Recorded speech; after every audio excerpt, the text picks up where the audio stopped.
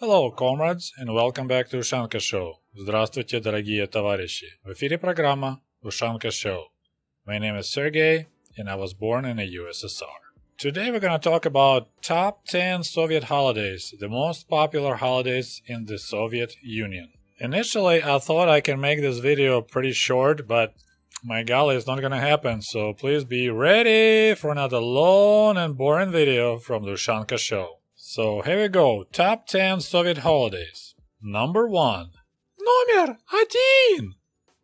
New Year celebration. Празднование Нового года. I doubt that anyone would challenge me if I say that New Year celebration on December 31st to January 1st was the biggest, the most popular holiday in Soviet Union. And actually, it was official day off since December 23rd of 1947. In Soviet Union, we didn't celebrate at all Christmas, which happens in America and Western Europe on December 25th. We called it Catholic Christmas, and it was just nothing going on at all. And maybe because of that, we had totally different terms. Like, we never called our Christmas trees as Christmas trees. We didn't call it Рождественская елка.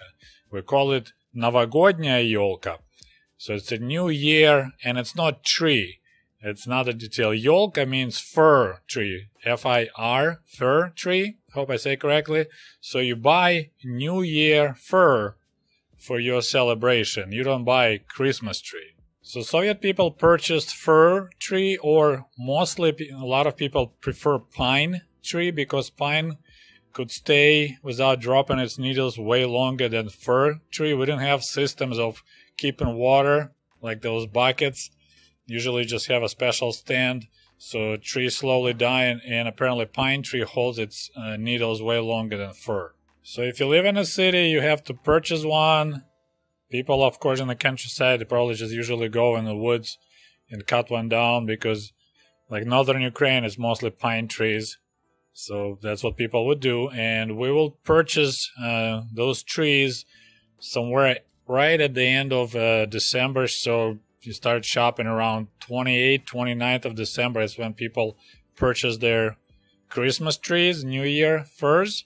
And then, like a lot of Russians here in America, what they do, they just wait till Americans started throwing away their Christmas trees, and they just go on the street, pick up a Christmas tree, and now they call it New Year tree and place it in their house, and that way they save a lot of money. Another difference that we didn't have Santa Claus. We had so-called Grandpa Frost and Snegurочка. I even don't know how to translate Snegurочка, but the word Snegurочка based from sneg, snow. So this pretty young lady, so there's old Grandpa Frost and his granddaughter Snegurочка. That's the characters usually that associated with the New Year celebration.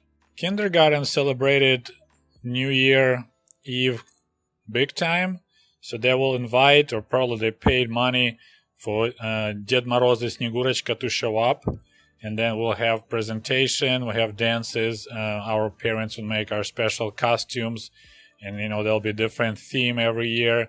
One year was a bear. My mom made that costume. Another year we just wear silly hats. Of course, we have a big New Year fir tree, decorations, stuff like that, and then we got presents. It's kind of interesting. When I'm talking presents, we have so-called подарочный набор, present set. So that was like a box with decorations, New Year decorations. Inside will be a bunch of different candies. So there'll be just a mix of all these popular Soviet candies, and that's what you get as a present. Some families practiced also their own presents under the tree. My family never done it, so I grew up, I never had a single present for the New Year. Never, not a single time. But of course, the main celebration would be at home, and usually you invite your friends or you invite your family members. So hardly ever there'll be just one family. There'll be a lot of people gathering together, and of course you have a lot of foods on the table, and some like herring and shuba was one of the classical salads.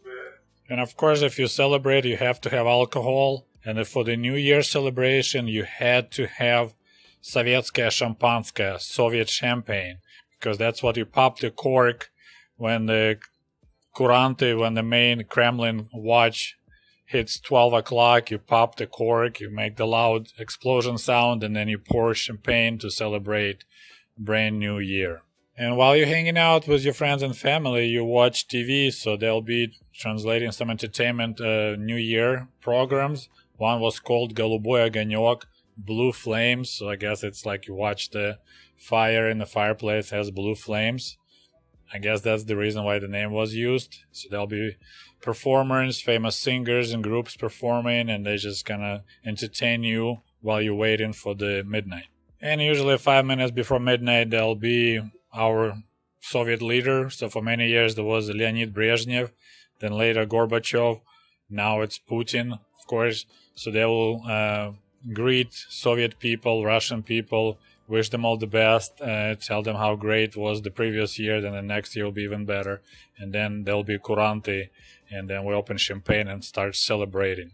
And of course, prior to the holidays, you'll start mailing out a lot of greeting postcards, which we call New Year postcards, and a lot of them were showing old men, so that's the old year that's going away, and in New Year's, like a young kid, so they transfer, from one to each other, like relay, like, hey, this year is over, New Year starts. Early in 50s, 60s, we had quite a few greeting cards that showed achievements of the Soviet Union, like our space achievements.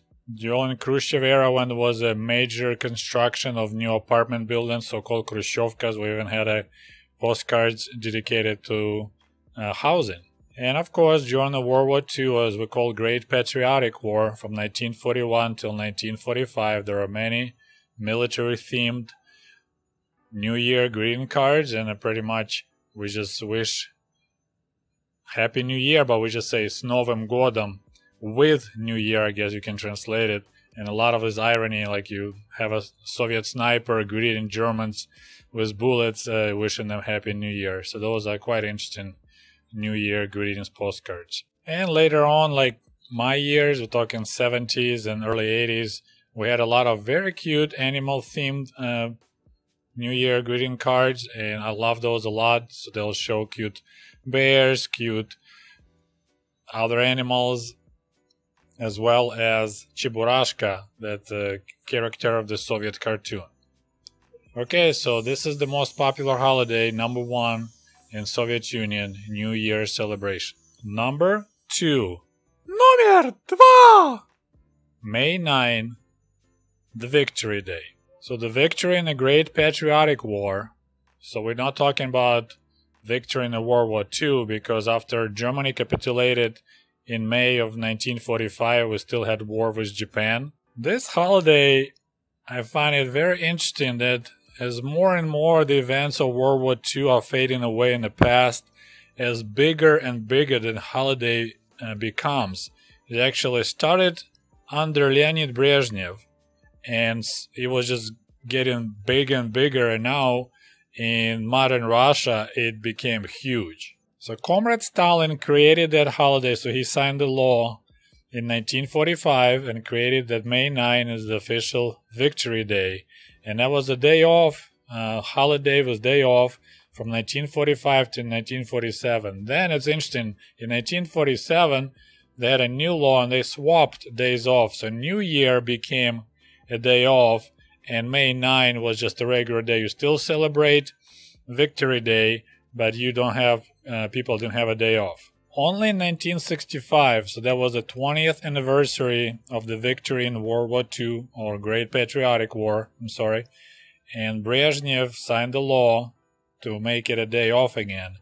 And then they started having military parades. Prior to that, till 1965, we had no parades whatsoever. Then eventually May 9 became as a showing off of the Soviet military might. We had a huge parade in Moscow, and later, same day but at the night, we'll have a huge fireworks. So this was the second biggest holiday in Soviet Union, May 9, Victory Day. Number 3. Номер 3! May 1st. A Day of International Solidarity of Workers. Международный день солидарности трудящихся. This is the oldest Soviet holiday. It was a day off since 1918, a year after October Revolution, and originally was called the International Day. So International, the Organization of International Communists, and then in 1972 it was renamed to Day of International Solidarity of Workers. And now I think they have a different name again. It's the Holiday of Spring and Labor. So as I mentioned, it was a day off, but we actually had to show up for the parade. So usually all the main towns will have a pretty big parade. The most famous parade in Kiev happened on May 1st, 1986, just several days after explosion of Chernobyl power plant, and one of the worst days for the radioactive contamination of the Kiev, but we still had that parade. So usually you have a day off, but every factory had to send so many people to participate in this parade, and the rest usually would go out in the countryside and plant potatoes. And also in kindergartens we'll have a small celebration. We'll get these little flags. As you see in this picture, there's me with the flags, and flags will say Mir, Trud, May, so be peace, labor, May, or Miru, Mir, world, deserve peace. So that was also like small celebrations in the, I can't say daycare, in the kindergarten. And usually we call them May holidays, майские праздники. So May 1st through May 9 was like a майские праздники, May holidays. And people quite often, depending how it falls in the week, they'll take a couple of days off from work. So they use that time to go out in the country and help their parents or grandparents to plant potatoes. So that was a big deal to have your fields ready to go and plant them while you have this window of days off on May holidays. Number 4. Номер 4! Russian Orthodox Christmas and Russian Old New Year. So before the Great October Socialist Revolution 1917, Russia had its calendar off for about 2 weeks. So that's the Gregorian calendar. I didn't bother to search in this topic, but you guys are welcome to post the comments. So we had a couple of holidays which sound strange, like Old New Year, which is January 14, and also Russian Orthodox Christmas, which is January 7. So that's what the Soviet people will celebrate, and that was unofficial holiday. Like government didn't provide days off or nothing. It was just an old tradition that people kept, regardless the attempts of Soviet government to fight any religious holidays. So our Christmas, I can't say it's Soviet Christmas, but we just call it Наше Рождество, Soviet Christmas, or Russian Orthodox Church Christmas, was January 7, and it was strictly religious holiday. So people who celebrate that, they will go to church for all night, and they will sing psalms and walk around the church and do all that magic celebrating the birth of Christ. Then a week later, on January 14, some people would celebrate Old New Year. So it wasn't as big as the main New Year celebration. It was more like keeping with old tradition. So some people will have some meal, some drinks, and we'll celebrate Old New Year. So you have to keep your New Year tree, New Year fir, новогодняя елка, from end of December till middle of January. This is when we kept our trees. And this was the time when we performed our carols, колядки, and I participated in that. So kids will gather together and they'll walk around the apartment buildings, ring the doorbells, and they sing some Christmas songs or колядки songs, and they would toss some seeds.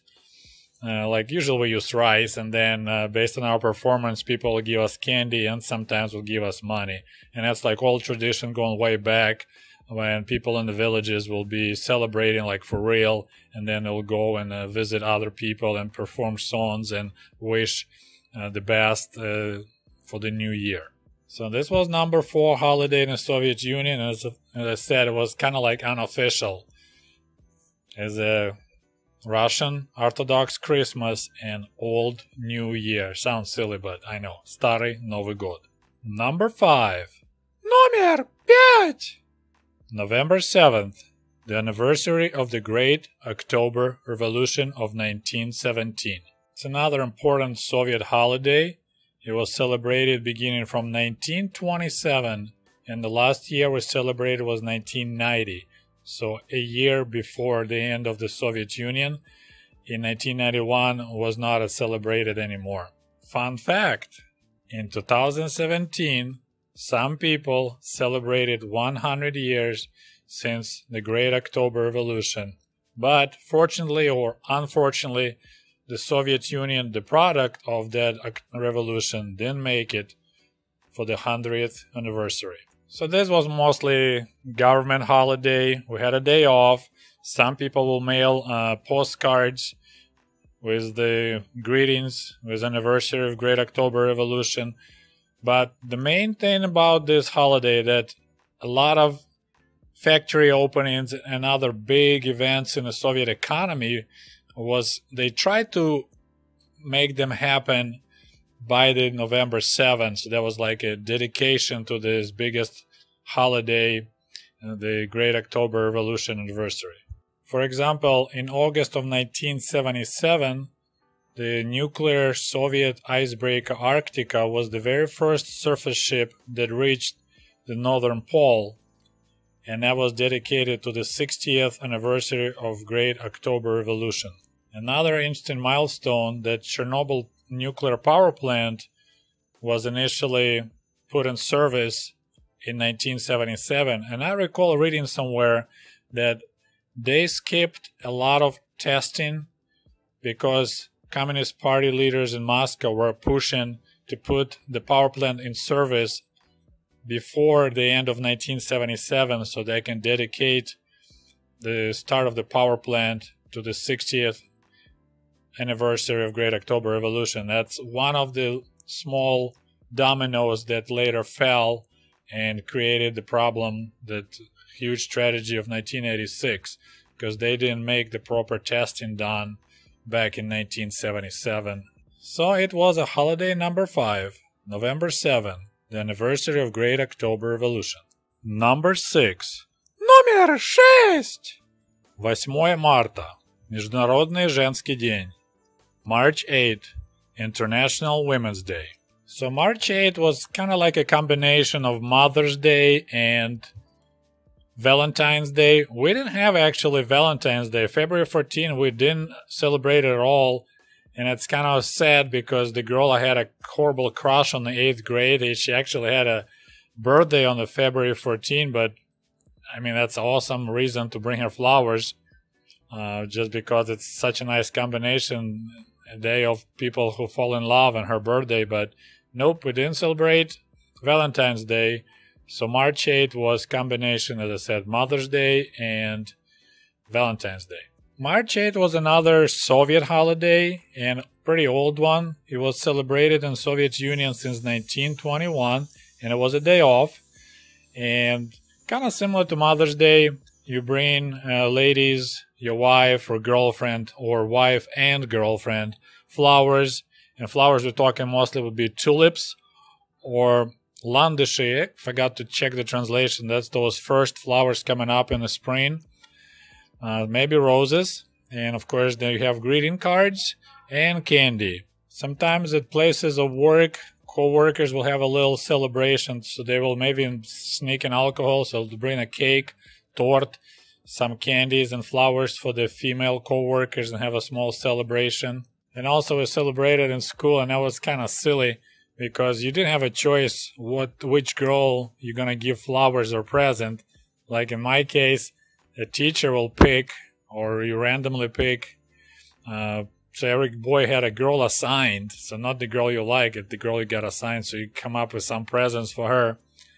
And then later, for another holiday we're going to talk next, a girl will give you a present. So it was nothing about the girl you like. It was just the girl you got assigned by your school teacher. So that was holiday number 6, March 8th, International Women's Day, or the celebration of spring. Moving along, number 7. Номер 7! Soviet Army and Soviet Navy Day. День Красной Армии и Военно-Морского флота. So February 23rd was kind of a combination of Father's Day and maybe somewhat Valentine's Day. So you can give a present to a boy you like, but also you give a present to your father and you congratulate any man and especially guys that served in the military. So a lot of holidays combined in the February 23rd. And it's also pretty old Soviet holiday. It started in 1922. So originally it was called Red Army Day in 1922 till 1946. Then they changed name to the Soviet Army Day. So Red Army Day, then Soviet Army Day. And in 1949, the new official name was Day of Soviet Army and Navy. ВМФ, Военно-Морской флот, or if they call it Navy in English. Similar thing as the March 8th, but this time there'll be guys getting congratulated, getting a postcard. Like I remember mailing a postcard to my own father to congratulate him with this day. And then in school and at places of work, usually ladies don't bring you flowers, they'll bring some kind of food, snacks, and they will celebrate February 23rd, Red Army Day. Number 8. Номер 8! Easter, or as we say it, Pascha.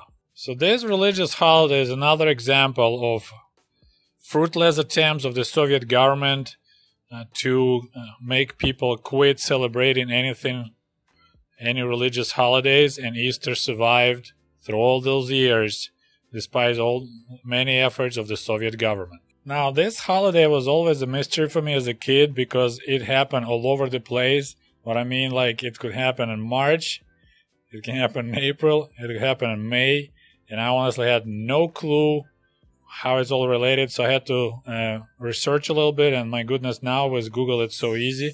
So apparently we celebrate Easter on a Sunday, first Sunday after the spring full moon. So as I said, it can happen from March all the way till May, and apparently this year it's going to happen on April 19.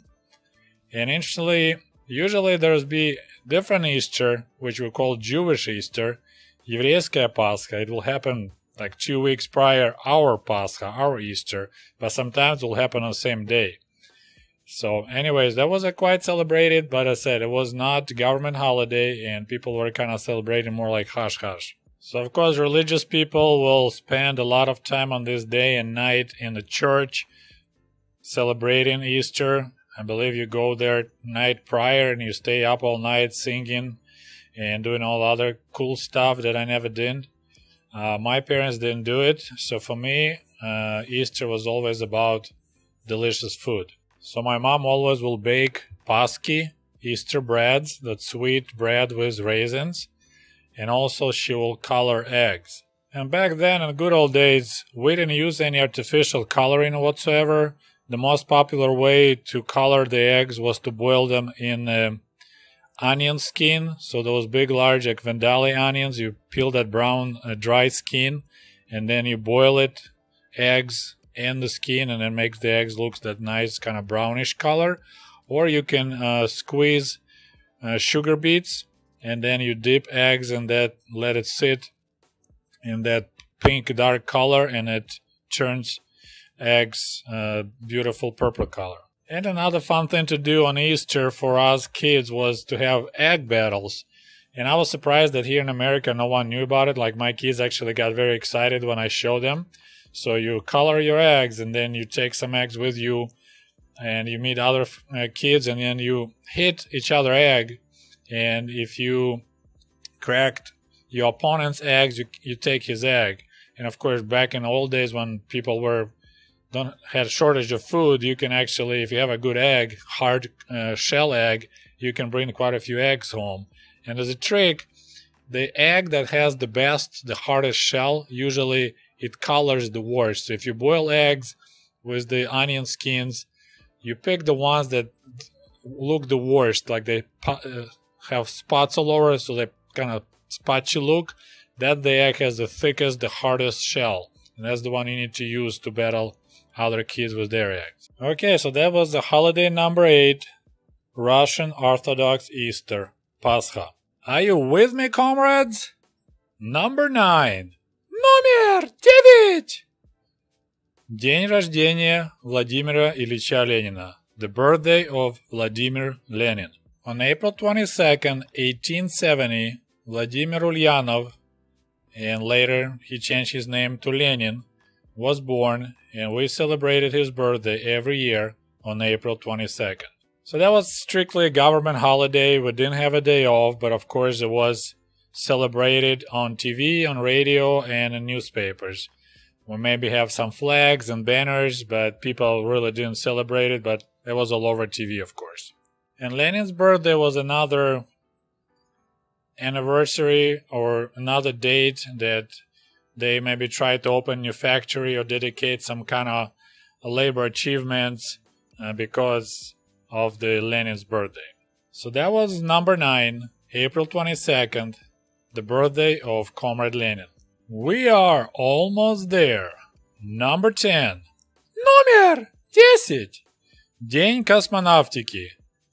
The day of space exploration. So on April 12 of 1961, Yuri Gagarin became the first man in space. Allegedly. I neither can confirm nor deny those achievements because there's quite a few questions about that flight. But anyways, so that was a big celebration of achievements of the Soviet space technology and space exploration. So I would say the April 12th День космонавтики was like a Soviet Pride Day because this pretty much was the biggest achievement of the Soviet Union, is to beat America and have the very first person in space to be a Soviet citizen. So that was a big deal. So not like actually even a Soviet satellite Sputnik off, but actually the Soviet person was first in space, so that was a big deal. That's why April 12th was a celebration in the Soviet Union. Okay, so here we are, 10 top Soviet holidays. I think it was my longest video yet. I hope you enjoyed it, and we'll talk to you soon. До свидания. Goodbye.